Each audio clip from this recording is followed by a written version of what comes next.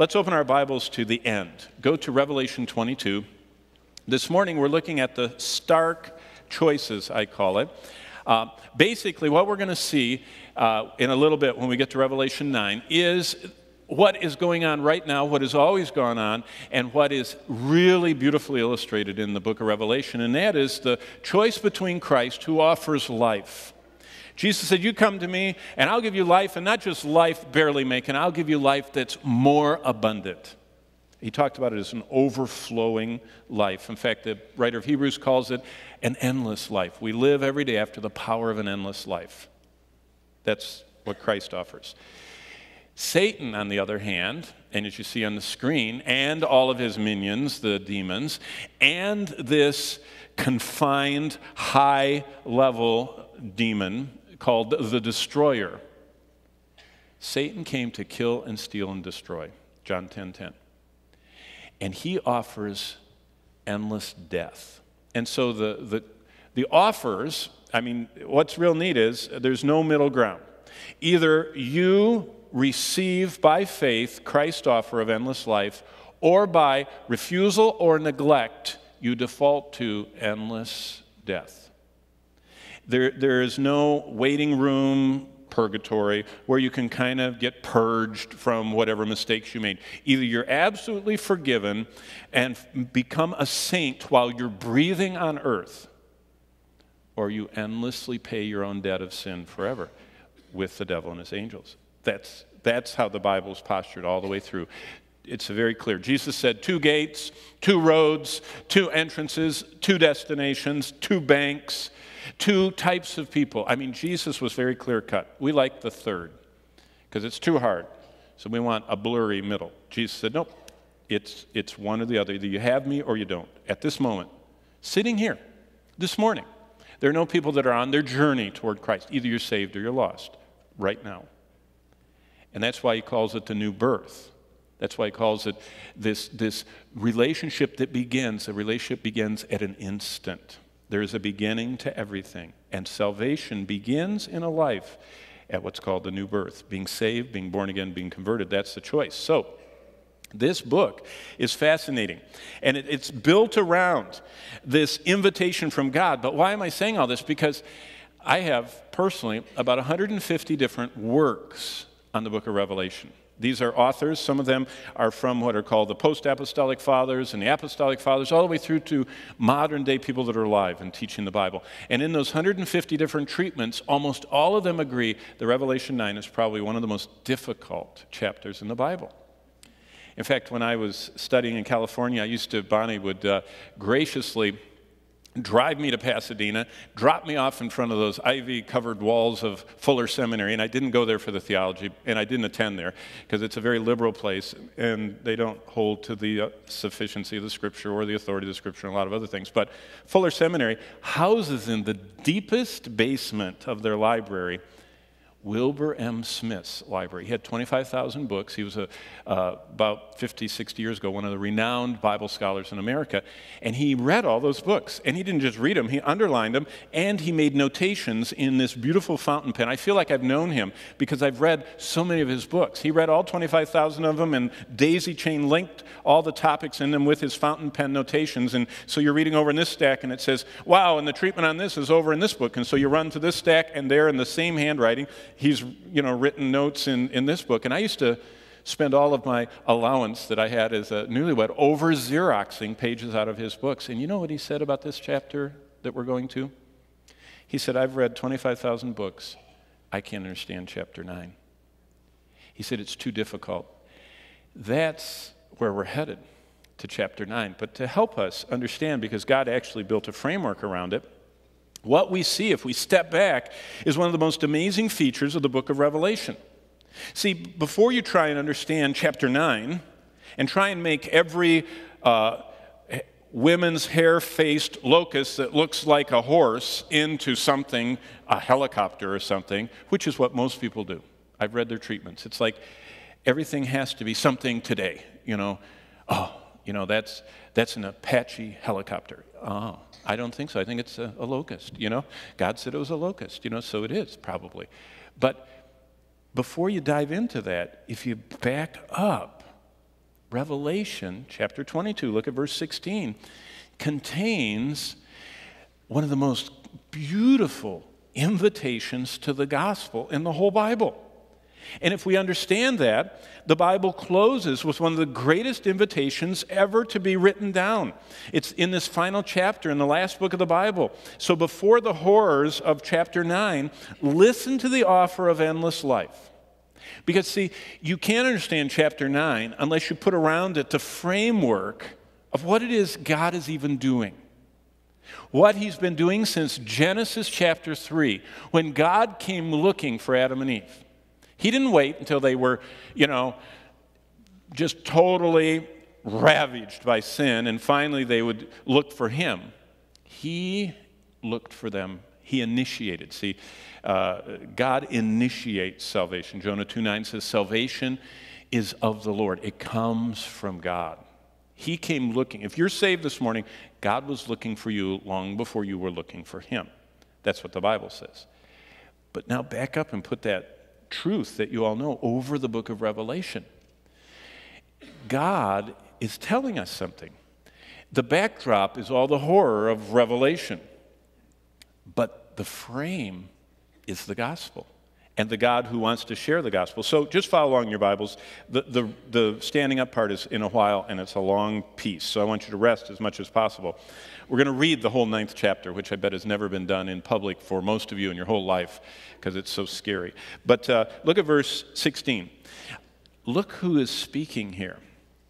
Jesus Christ is talking to anyone who will listen. He says, I, Jesus, have sent my angel, angelos, messenger, to testify to you these things in the churches. So what Jesus is saying, now, your Bible, the last book, the Revelation, was to be testified in all the churches of Christ. Now, I've told you this, and I'm not going to bore you with it, but it was. Revelation is the most preached about book in the Bible in the early centuries of the church. If you clipped up every sermon that men preached and were recorded and clipped out just the passages they read in their sermons, the only book of the Bible you can reproduce every word of is the book of Revelation. They did this. They testified because they saw this message. That the book of Revelation is all about getting the church, giving the gospel, seeing what's coming and where they fit in the whole process, and obeying the one who is the God who is our Savior. Well, keep reading. I am the root, Jesus says. He's continuing to introduce himself, the one who's speaking. I am the root and the offspring of David. I am the bright and morning star. And the Spirit and the bride, verse 17, say, come. And let him who hears say, come. And let him who thirsts come. Now look at this invitation. Whoever desires, let him take of the water of life freely. Now remember, we're reading about all the waters polluted. Remember last week? A third of all fresh water, a third of all the ocean life, plankton and all phytoplankton, everything is killed in these rapid succession disaster plagues that come. And the Lord says, you're thirsty? Is this getting your attention? If you've tried everything, if you've overdosed on sin and still you have to increase the dosage of sin and the satisfaction and pleasure level keeps going down and down, and by the way, it will keep going down and down.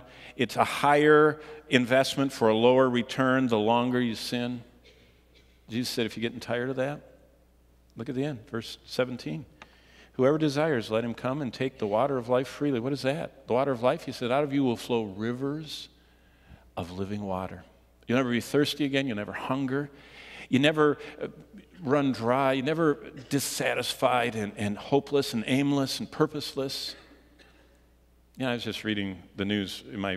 If I didn't live here, I would live in Jerusalem. I mean, that's where I love Jerusalem. So I read the news there like I live there. And you know what happened there this week? A father and mother from Russia that emigrated, Jews, came, and the dad worked too much, and the mother's divorcing him, so he went over and knocked out the mom, grabbed the two little kids, went to the 11th floor apartment where they live, and threw them both out the window and jumped behind them. He said, if I can't be married to her and have a family, we're all going to die. And they committed suicide. See, that's the level people come to as sin becomes unmaintainable and any delights and joys in life evaporate. And what does God say? He says, if you desire to have your life the way I want it to be, the way your Creator designed it to be, come to me, drink me, personally receive me, and I will give you the water of life. Well, if we were having a Bible study where we were sitting around talking, kind of what the early church was like. They met in homes and they discussed. And we talked through this. This great invitation is filled with some powerful truths. And if we were listing the truths, kind of the devotional Bible study method, the 2x12 and 12x12 method we've covered for a few years here, here's what we'd say. Jesus sent the content of the book of Revelation. You understand that? None of this is science fiction. None of this is Tolkien or Spielberg or, George Lucas or whoever. This is not a video game. Jesus sent this. Jesus. Look at verse 16 on the screen. I sent my angel to testify to you these things. This is 5 verses before the end of the book. He says, this whole book I sent for the churches. And I want you to know that. And then Jesus says, I'm very unique. I am the root of David. Now, just do a little mental thing here. David, root, is something that something grows from. So David is growing from something that's his root. And Jesus said, it's me. You say, oh, that's interesting, except that's an anachronism. What does that mean? It doesn't fit chronologically. When did Jesus live? 1,000 years in his human life after David. So everybody that read this had to understand Jesus was saying, I'm very unique. Before I came to earth as a baby, I was the infinite God, the second person. I am God incarnate 1,000 years after David, but before my incarnation, I was the root of David. I'm his creator. I'm the one that invented humanity, created humanity, chose Abraham, Isaac, Jacob, and David to be sitting on my throne. So Jesus said, I'm very unique. I'm also the offspring of David. I'm the promised Messiah, the one that it talks about in Psalm 2 that's going to come and rule with the rod of iron on this earth, on the throne of David. He said, that's me. And I'm the bright and morning star. I'm the one who offers salvation to anyone. And see, that's the backdrop of Revelation. And you can't understand chapter 9, and chapter 9 is really the hardest chapter to understand. And basically, the easiest way to understand it is don't try and make everything something. Don't allegorize it, and don't spiritualize it. Just say, John saw it, and God said it's going to happen, and read it like you would the menu in common, simple English. And if God said locusts come out of the pit, they come out. And if God said there's a pit by the Euphrates, there is. And that's the lessons of chapter 9 are incomprehensible without the framework of this gospel invitation. And so the Lord offers salvation.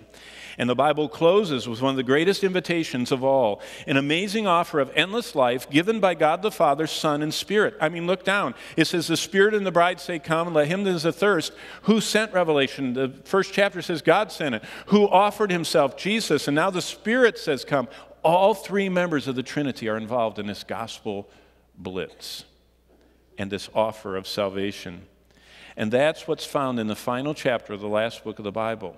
Now, turn back with me to what's perhaps one of the most vivid, horrific chapters in the Bible. I mean, this would make one of a good low-budget horror film that they make all their money on, because it's just what those kind of people like to see. Revelation 9. And our theme this morning as we read this is the amazing contrast that God gives. I call them stark choices. Between Christ, who offers endless life, the devil, the destroyer from the abyss, who offers endless death. Now, who even thinks that's a choice? I mean, honestly, sitting here this morning, who would think that's even a choice? Endless death and horror and creatures that are so horribly fiendish that God has to keep them locked up in kind of the greatest maximum security prison in the universe, and going to live there forever with them, suffering the vengeance of eternal fire and the blackness of darkness in a bottomless pit. Who would want that when you can have fellowship with the God of the universe. I mean, it's not even a choice, but it is a choice. And many people don't even make the right choice. Well, chapter 9, are you there? Let's all stand for our longest reading, I think, ever. Chapter 9, you follow along, and then I'll pray. And let's just, as we read, let the Lord speak to our hearts, because this chapter is a gold mine of truth that helps us understand the heart of God and the gospel and his plan for this world. Then the fifth angel sounded, and I saw a star fallen from heaven to earth.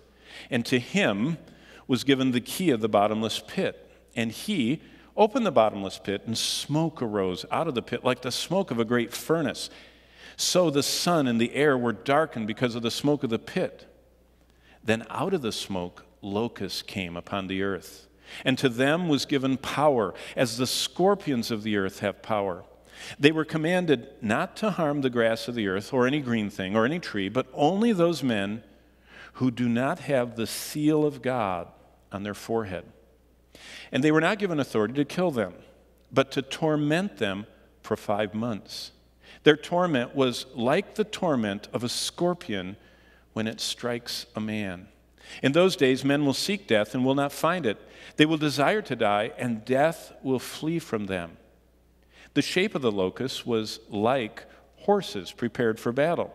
On their heads were crowns of something like gold, and their faces were like the faces of men. They had hair like women's hair, and their teeth were like the lion's teeth, and they had breastplates like breastplates of iron, and the sound of their wings was like the sound of chariots with many horses running into battle. They had tails like scorpions, and there were stings in their tails, and their power was to hurt men 5 months. And they had a king over them, the angel of the bottomless pit, whose name in Hebrew is Abaddon, but in Greek he has the name Apollyon. One woe is past. Behold, 2 still more woes are coming after these things. Then the sixth angel sounded, and I heard a voice from the 4 horns of the golden altar, which is before God, saying, to the sixth angel who had the trumpet, release the 4 angels who are bound at the great river Euphrates. So the 4 angels who had been prepared for the hour and day and month and year were released to kill 1/3 of mankind. Now the number of the army of the horsemen was 200 million. I heard the number of them. And thus I saw the horses in the vision. Those who sat on them had breastplates of fiery red, hyacinth blue, and sulfur yellow. And the heads of the horses were like the heads of lions. And out of their mouths came fire, smoke, and brimstone. By these 3 plagues, 1/3 of mankind was killed. By the fire and the smoke and the brimstone which came out of their mouths. For their power is in their mouth and in their tails. For their tails are like serpents, having heads, and with them they do harm. But the rest of mankind, who were not killed by these plagues, did not repent of the works of their hands, that they should not worship demons and idols of gold, silver, brass, stone, and wood, which can neither see nor hear nor walk.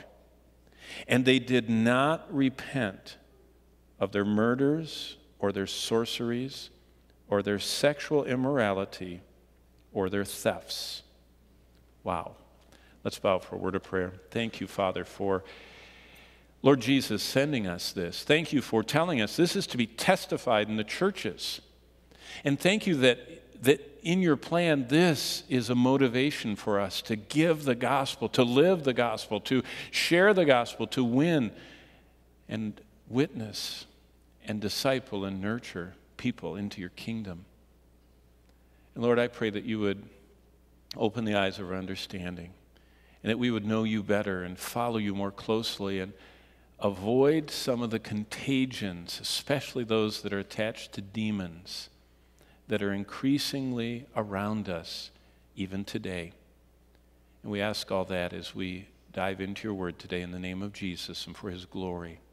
Amen. You may be seated. As you're seated, before we try and unpack 21 verses, and we're going to cover all of them this morning, remember where we started. Remember, Jesus sent his messenger to testify to you these things in the churches.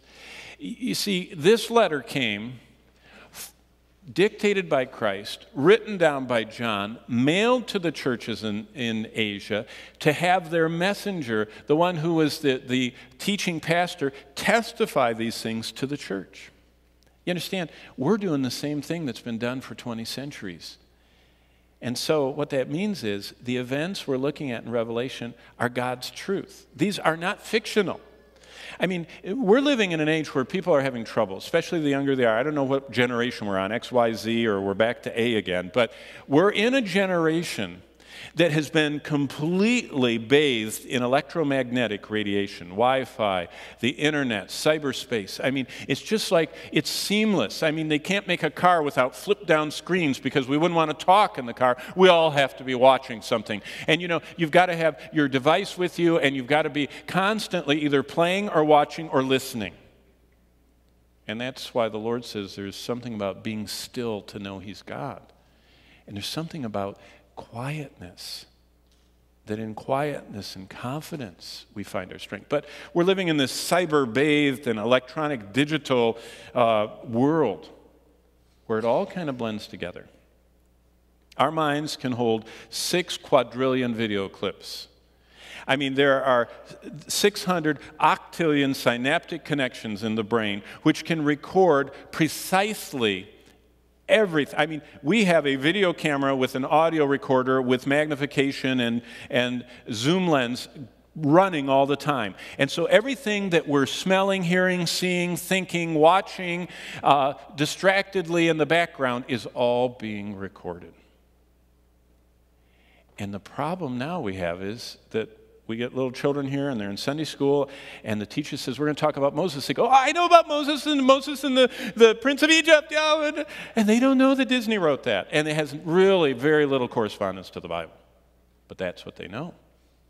They've watched it 50 times, you know, in the car, strapped in, like that.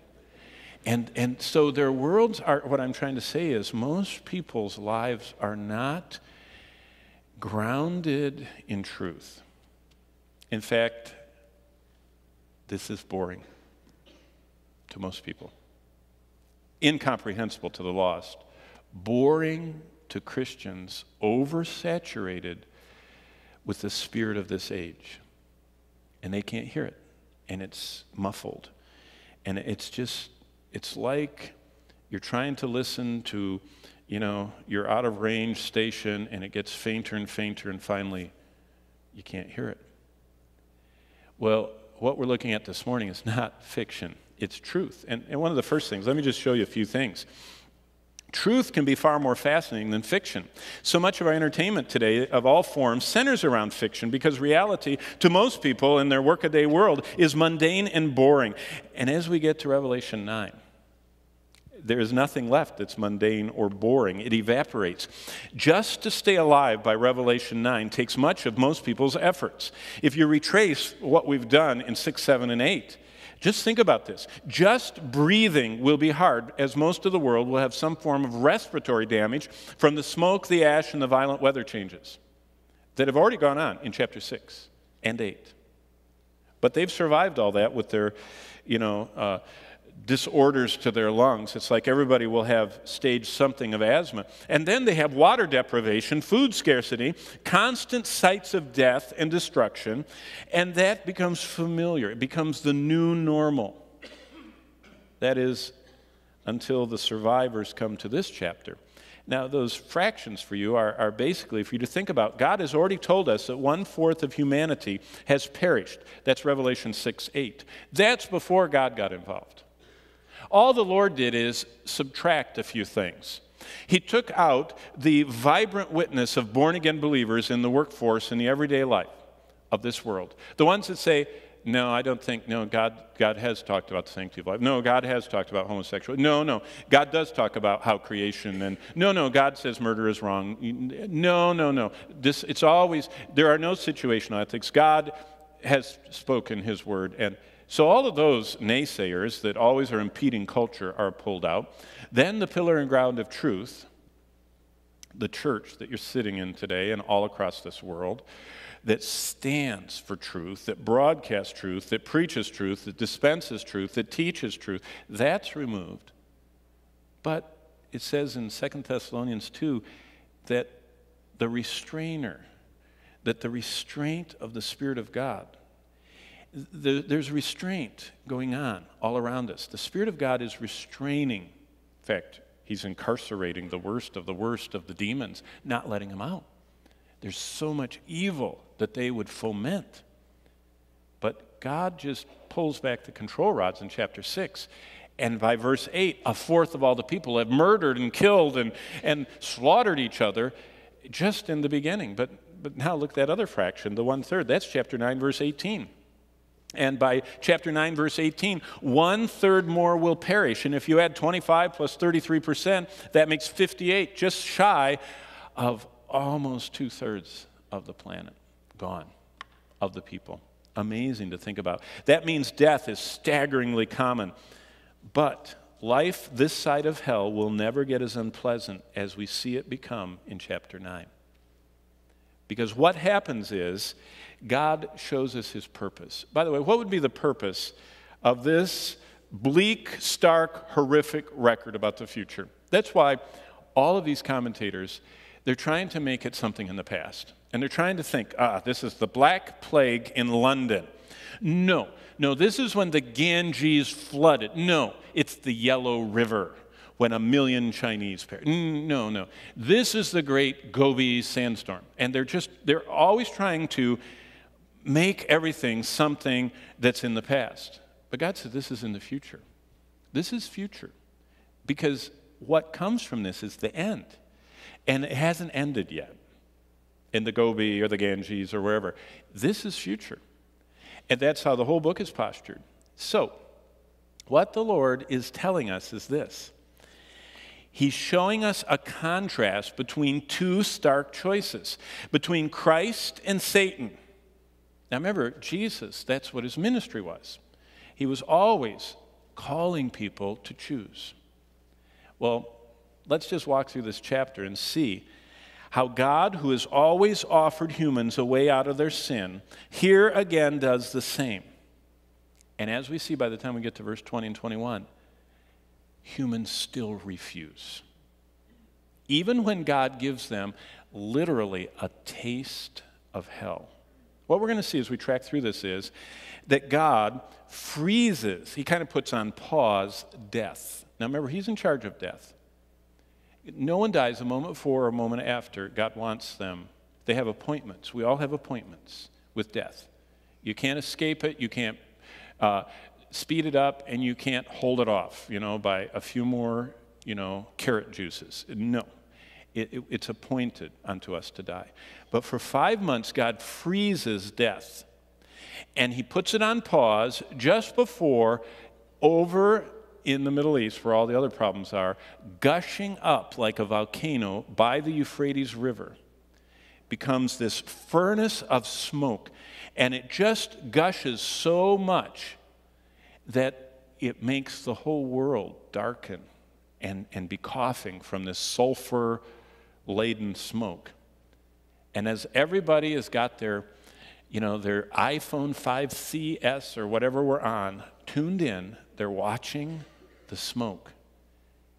And out of the smoke come locusts. But they're like horses.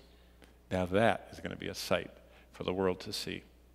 And they start causing stings like scorpions. Have you ever seen someone stung by a scorpion?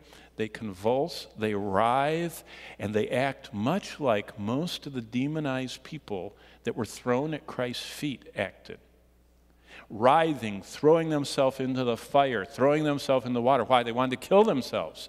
They were in such torment. The whole world starts convulsing and writhing, as demons sting them. And you know what's happening? The whole world gets a taste of hell. God lets the occupants of hell out. He lets the smoke and the fiery furnace of hell out. He lets the creatures that are most associated with hell loose. And he doesn't let anybody die for 5 months. No suicides. Everybody's cancer is abated for 5 months. No one dies. Why? Why would God? Why would he torture people for 5 months, inflict hurt on them? Because he's saying, this is going to be over in 5 months. That's never over. You understand? That's a stark contrast. That's a God who is a Savior saying, will you repent before that? I'm giving you a taste, a sampler of hell. And the majority of the people won't. They start worshiping the very things that are inflicting their pain, the demons. They worship the demons, not the Creator. Okay, let's walk through the chapter or we'll never go home. Number one, we're going to learn lessons from the demons' locations. Where are they? Where is this pit? How does God launch them? I just told you about this fountain. And by the way, don't get any tremors trying to write this down. We're going to be here a long time. Okay, this is quite a big chapter. What do they look like? Why does God describe them with all those likes? Did you notice that? Who is their leader? Who is this powerful destroyer? I looked, there's a video game online, it's called something like Warcraft or something, because I was studying Apollyon and the Destroyer, and he's a character in that movie. You know what? He's going to come out, and people are going to try and hit the off button, and he doesn't go off. He's real. And it's interesting who he is, and the terrifying power they have to convulse people and inflict horrible pain, and then death. People will cry. They think death is a cessation. Death is just the beginning of the pain. And then the chapter ends with the most sobering part. Sin is so powerful in its hardening ability to our souls, deadening to our spirits, that people that see God himself with his arms out, sending angels, 144,000 witnesses, 2 witnesses, and all these disasters, and he's standing up there over the cloud of smoke with his arms out saying, you don't have to go there, come to me, the water of life's free, come to me. People refuse and say, I'd rather be in that pit than in your arms. That's amazing. Okay, now if we were sitting around talking about this, these are some of the questions. Who's this 5th angel? Why does he sound? And who's the star that falls from heaven? By the way, it's a person, because the next words say he was given the key. And is this in the Bible anywhere? Did Jesus ever say, I saw someone fall like fire or lightning from heaven? And who, by the way, has the keys to the bottomless pit? And besides that, what is the bottomless pit? It must be there now if it's open then. And did anybody in Christ's time, like a demon, ever refer to that place and talk about it? All the time. Every time Jesus cast a demon out, they go, don't put me in the abyss, don't put me down there, don't send me yet. They don't even want to go there. For anybody that thinks they're going to earn their way to heaven and refuses God's way, you ought to listen to a demon then. The demons don't even want to go there. It's that bad, and it's that real. And what is all this smoke of a great furnace? This comes up in all of Christ's parables. He talked twice as much about this as he did heaven. He's always talking about fire and consumed by the fire and the vengeance of fire. And then when you that's only the first 2 verses, how many thoughts come to our mind. And why are those creatures in the form of locusts? And what kind of creatures are they? And where could they come from? And you're talking to the person who designed a universe that we can't even fathom. We don't even know. They figure there's so many species we haven't even discovered here. And we've got everybody's brains working on it and all the research money. Can you imagine how many creatures we don't even know about? And these are obviously some of them, but they are demonized. And why are they compared to scorpions 3 times? And how come locusts only eat plants and trees, but these don't? And what is this seal of God? Boy, if I didn't have it, I'd want it. Because you don't get those monsters. In fact, last week in the visitor line, I meet everybody and we're shaking hands, and someone took my hand. And, I was kind of thinking about the one I just passed off, and I was looking at the rest of them down this way. And I was just starting to hear what they were saying, and they said, boy, you really scared me. Is that going to happen to me? That was last week. I wonder what they're going to say this week. And I hadn't looked at them yet, and I was starting to calmly say, no, it won't happen because it doesn't happen to believers. And I thought they might not be a believer. I mean, because they were horrified by chapter 8. Well, chapter 9, make sure you have the seal of God on your forehead. And why torment and not kill for 5 months? And why is it the fifth trumpet in 5 months? And by the way, that's the whole life cycle of locusts, the 5-month cycle of them going from their stages. And God prevents death for 5 months. That's fascinating. And now we get into, you talk about, this is what Wilbur Smith said you can't even understand. How can a locust be shaped like a horse? And why does God say like? And how come they're like prepared for battle, and they like crowns of gold, but their faces are like men's faces, but their hairs are like women's hair, but their teeth are like lions, and they're wearing iron, but they sound like chariots and horses, but their tails are like scorpions. And why, again, the second time, does God allow them to hurt people? And then immediately we wonder, who's the king over this horde of incarcerated monsters? And what's the significance of his name? And by the way, who did Jesus say came to kill and steal and destroy? And how are these 3 woes different than the previous 4? And why are some angels, are they in hierarchies? I mean, why would God even bring these details that are so gruesome up? And why would he say the church is supposed to know this? Why is this supposed to be testified to us? And all through the centuries. And what would the message of 5 months of hell on earth mean to humans? Other than God is a God who has his arms of salvation open, and he wants them to hear. And now we're getting into even more. How come the altar in front of God is talking, and what is it for, and what is it saying, and what does it stand for, and why is it there, and why are those 4 angels bound? And are any angels bound now? In 2013, does the Bible even talk about that? If so, why did they get bound? And that's really fascinating. We have clinics, and the stars go in and out of them. They're called sexual addiction clinics. And I forget the guy, the 2.5 Men guy. I don't even know his name. Sheen, I think. He's got all these sexual addictions, and, everyone, it's kind of laughable. And did you know demons are drawn to sexual things? Did you know Peter says that there are a whole group of demons God incarcerated because they are sexual predators and offenders? I mean, the Bible actually says that. We didn't invent the term. God already has incarcerated some of these beings. Did you know demons are also like flies? Leave out your dinner from tonight. Leave it out long enough. I don't know where they come from. They come out of the woodwork? I don't know. But you will have flies starting to creep under the screens of your house they are drawn to decay.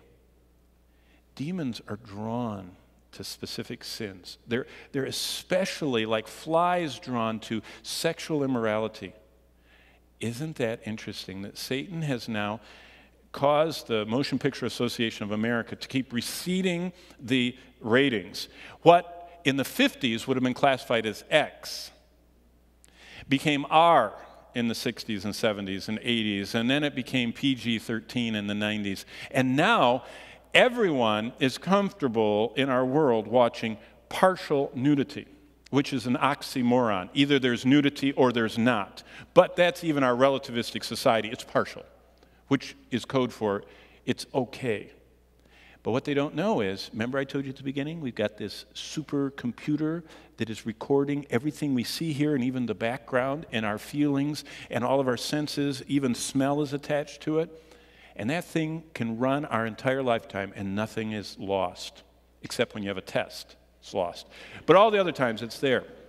And it's all in our spiritual being. Everything we've seen and heard and watched with only one eye and turned away from and looked back at, it's all there. And the garbage that's there draws these creatures.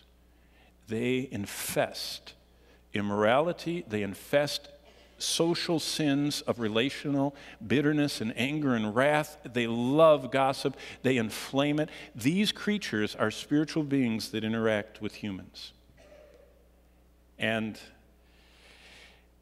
it's very interesting that we're living in a time when, as long as you put a kind of a cute romantic story with the occultic underlying thing, every girl in the country will flock to see demonic werewolf men that turn into handsome guys that are so loving, boyfriends.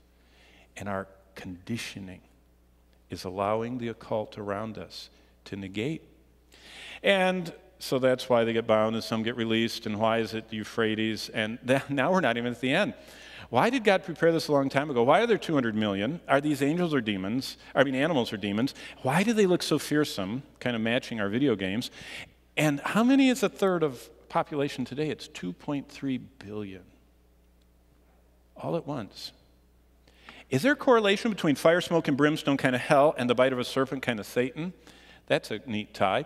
And why do some survive if these are supernatural monsters? Why don't they kill everybody? And what does God say is behind every idol? It actually says that in verse 20.